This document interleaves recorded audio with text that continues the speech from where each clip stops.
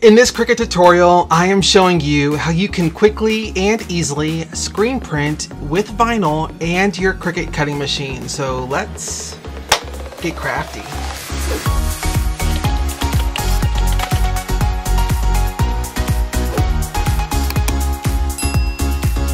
Hey, I'm Michael, and this is Mr. Crafty Pants, your Cricut and crafting channel, where I show you Cricut tips, tricks, and tutorials every single week. So if you are new around here and you're just trying to figure out the best way to use your Cricut cutting machine, well, then you may want to consider stamping that subscribe button and ringing that bell for all the notifications, because you, my friend, do not want to miss out on a single Cricut minute, especially today. I am so excited for this episode because we are diving into the wonderful world of screen printing with your Cricut cutting machine and some vinyl.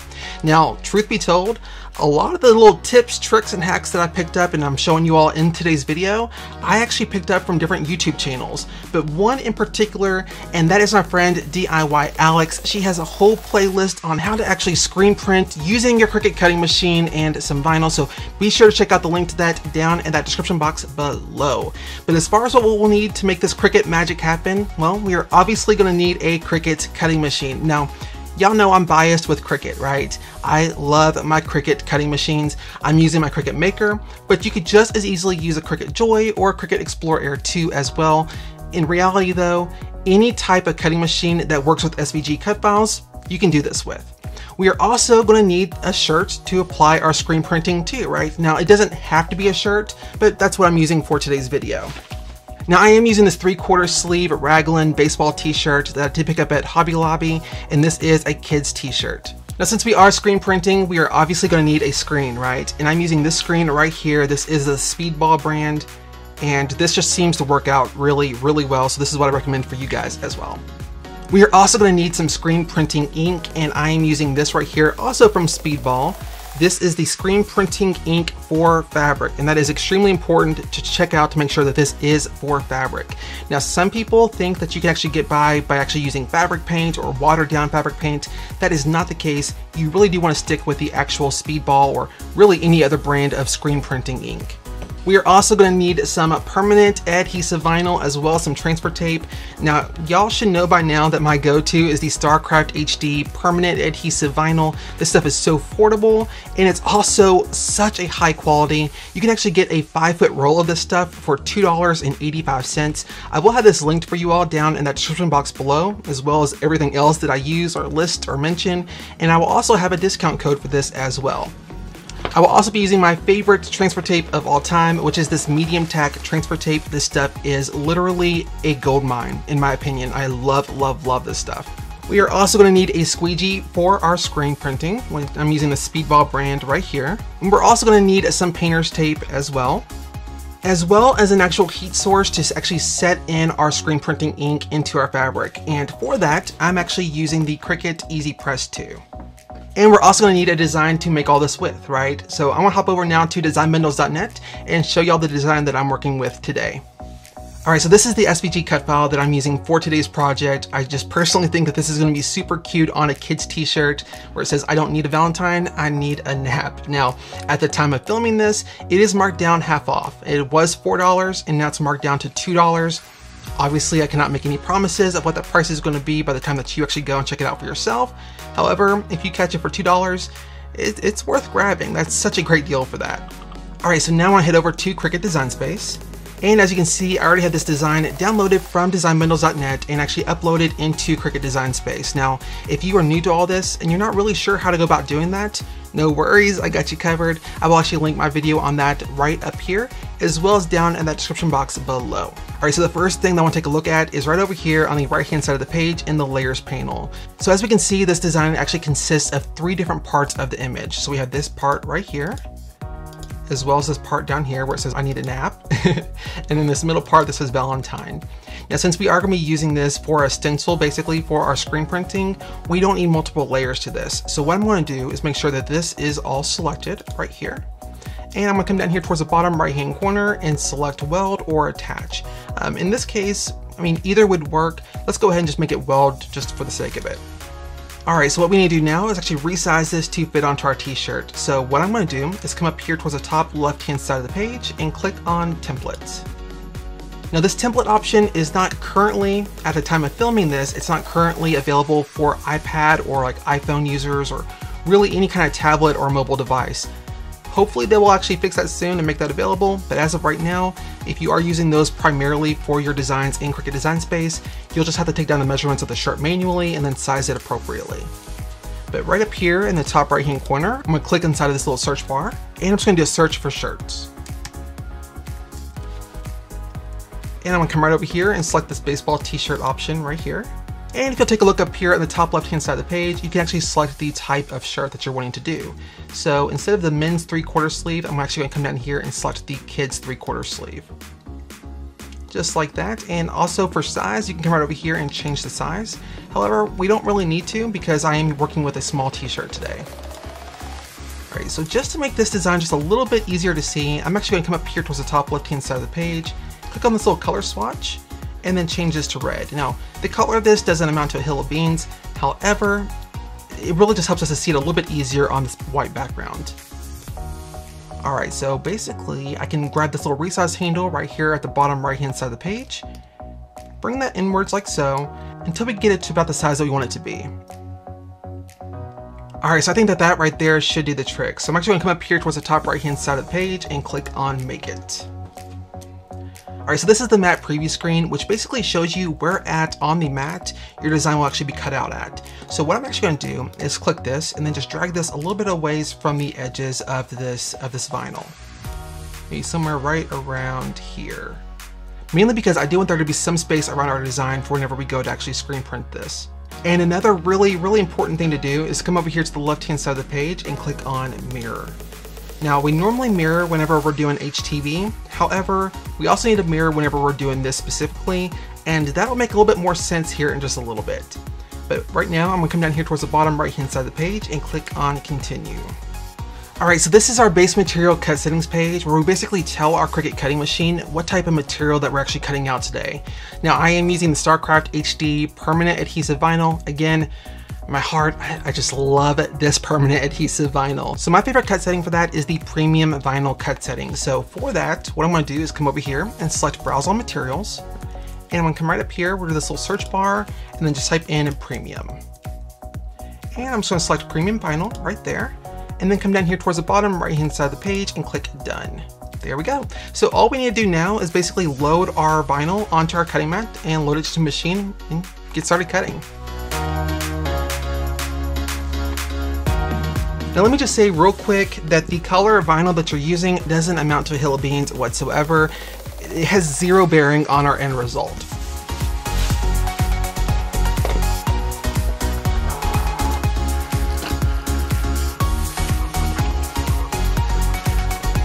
Alright, so per usual, whenever I'm removing my vinyl or any material from my cutting mat, what I like to do is actually flip the mat over and then peel the mat away from the material instead of the other way around, just to help prevent any damage from occurring to your material. Alright, so now I'm going to go ahead and trim out my vinyl from the rest of the vinyl, just so we don't actually end up wasting a lot of vinyl, where we could just be using the painter's tape. Also, while I'm weeding, I like to keep a lint roller here on my desk just to kind of flick all the little bits and bobs on here as I go. Now, as far as the weeding goes, you basically want to weed in reverse. Basically, everything that you would normally remove, you actually want to leave behind, and everything that you normally leave behind, you want to actually remove. So in this case, I'm actually going through and removing the design from the rest of the vinyl.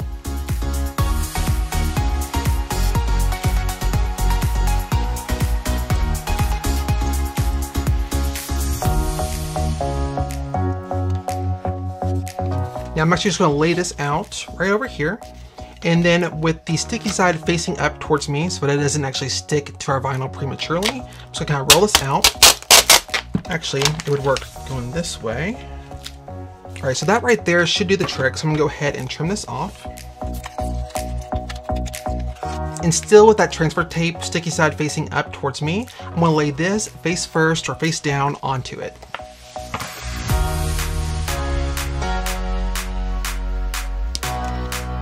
Now what I would normally do in this situation is grab a squeegee and just start burnishing and like go into town, right? However, I'm not going to do that. Instead, I'm just going to kind of very, very lightly with my hands kind of burnish this down like so.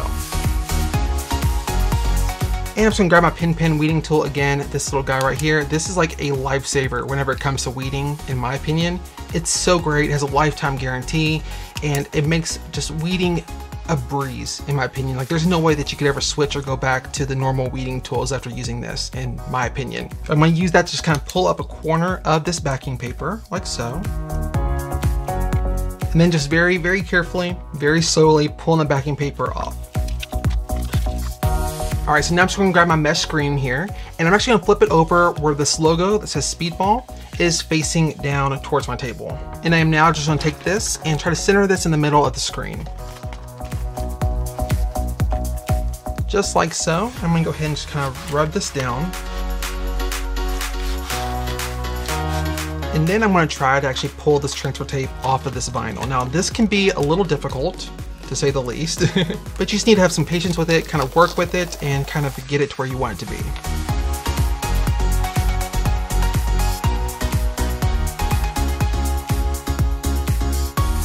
And as far as this transfer tape goes, be sure to hold on to this because you can reuse this stuff over and over and over and over. And for that, what I typically like doing is just grabbing my roll like so, and then just basically applying this to the outside of the roll. And as far as actually smoothing out the rest of this vinyl onto the mesh, I'm just grabbing a squeegee tool right here and just kind of lightly burnish over top of this.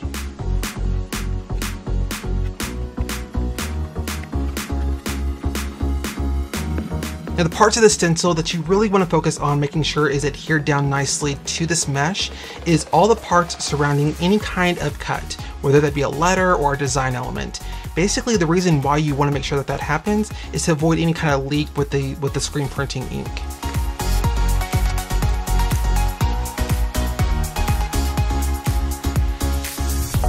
All right, so that's looking good. So I'm actually going to flip this back over and then burnish over top of the mesh this time, down onto the vinyl.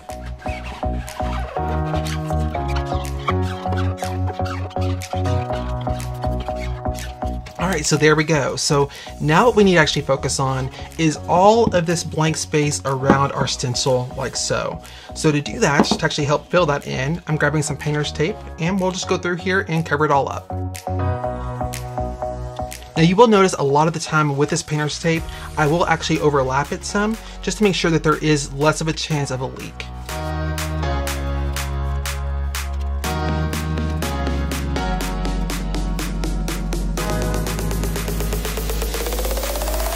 Alright, so what I'm doing now is actually grabbing my t-shirt as well as a piece of cardstock like so. Now the reason I'm using cardstock inside of the t-shirt is just to help prevent any screen printing ink from leaking through the top layer of the shirt to the back layer.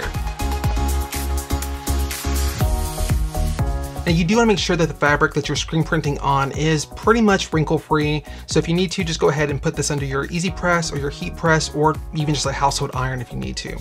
Alright, so now I'm just going to grab this again and then just kind of place this wherever I want the design to go onto the t-shirt itself. Now for me personally, it kind of helps if I can actually look through the stencil itself and kind of see the shirt underneath and just kind of eye it that way as far as where I want this to be laid out. Alright, so now I'm just grabbing my screen printing ink like so, and I'm also grabbing what I like to call my crafting spoon. Sounds weird, I know, but basically this is a spoon that is designated to my craft room. We don't actually use this at all outside of this room, and I basically just use this for glitter or screen printing ink, whatever I need it for, and then I'll always just wash it and reuse it later. Alright, so now I'm just going to open up my screen printing ink jar, and I'm just going to take my spoon and actually dip this down into the ink like so. And then just drizzle a really good amount over the top of this frame. And you can really kind of go to town with this because anything that you don't use, you can always scrape off and back into the jar. You really want to make sure that it kind of extends past the stencil on both sides. So as you can see, I'm bringing it all the way over here where my stencil actually ends right here, and all the way over here where it actually ends right here. And the thing is, you want this to be kind of smoothed out and pretty even across the top of this. Alright, so I think that should do the trick for us. Alright, so now I'm scrubbing my squeegee like so, and this is another little tip that I picked up from Alex, is actually using a little, basically a desk organizer like this right here. She actually uses a specific one from Walmart. This is just the one that I have on hand. And I'm actually taking a paper towel and just kind of tucking it inside of there. So once I'm done actually dragging the screen printing ink with my squeegee, I can just kind of set it right back in here like so without getting anything else dirty or messy. All right, so one thing that's really important with all this is holding down the frame and making sure that it doesn't budge or move an inch. If you have a helper in your house that actually can hold this down for you, even better. However, if you're like me and you have nobody else except for the dogs to hold this down, just kind of take it with one hand and just kind of hold this down as firmly as you can to the shirt. Other hand, grab the squeegee like so, and with very kind of medium pressure, very even pressure, take this and drag this across the design.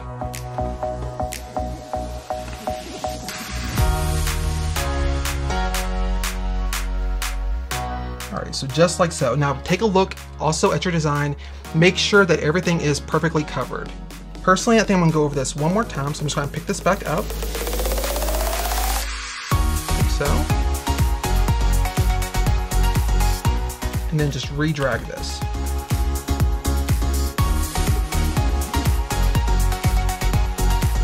Just like that. Oops, okay, so I accidentally drizzled some of that screen printing ink on part of my design. So I'm actually going to go back again, just make sure I have all this smoothed out as evenly as possible. All right, so holding down the shirt with one hand and then lifting this up with the other. All right, so I am gonna go ahead and just leave this for a second, and in the meantime, I'm actually gonna go and wash this out. All right, so since the screen printing ink on here is not super thick, what I'm gonna do to kind of help speed up the process of drying is just grabbing a hairdryer like so, and then just kind of going over this for a little while.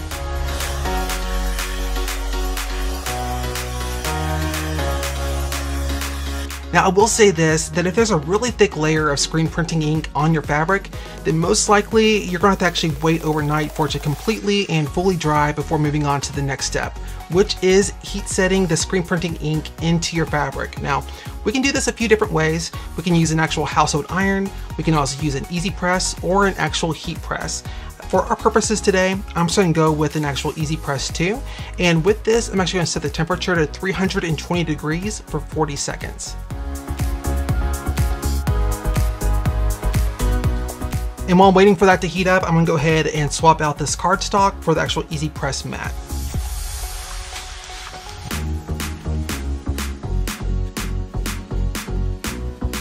All right, so I forgot to mention this earlier, but I am also using a Teflon sheet to cover up our design and our t-shirt with before applying our heat.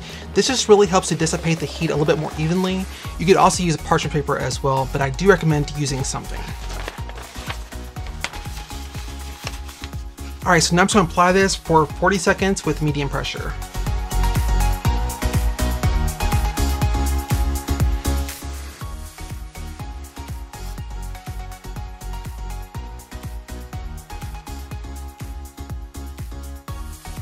All right, you guys, I am absolutely obsessed with how this turned out. I think the saying is cute. I think it turned out really, really well. Just all around, like, I love it. Now, you might be wondering, well, Michael, why didn't you just do this with HTV? And that's a really good and valid question. The thing is, this is really, really good for people who's gonna be doing a lot of the same type of shirt or the same design on a lot of different shirts. That's a really good method for that to get it done and knocked out really, really quick. Also, this is great for people who just doesn't like the feel of HTV on their clothing. Some people don't care for it, and this is a perfect alternative for those people. But since this is heat set now into our shirt, this is permanent, it's not going anywhere, and it's gonna last a really, really, really long time. Now, if you all like today's episode, or if you learned something new, it would honestly mean the world to me and help me out so much here on YouTube if you took 2 seconds to stamp that like button, as well as drop a comment down in the comment section below. Also, while you're at it, if you're new around here to this channel, well then you may want to consider stamping that subscribe button and ringing that little bell for all the notifications so that you never have to miss out on a single Cricut minute. Thank you all so much for watching today's episode. It truly does mean the absolute world to me, and I am just so extremely grateful for each and every single one of y'all. I love y'all to pieces, and until next time, stay crafty.